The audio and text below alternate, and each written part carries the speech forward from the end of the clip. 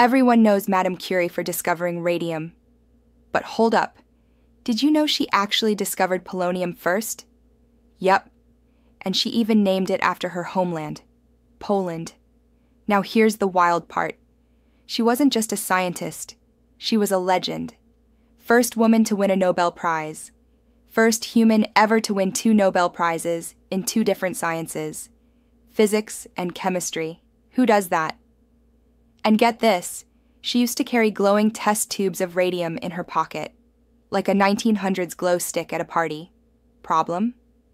Nobody knew radiation was dangerous back then, and sadly, it cost her life. But thanks to her, we got radiation therapy to fight cancer. And during World War I, she built mobile X-ray vans that saved thousands of soldiers. So yeah.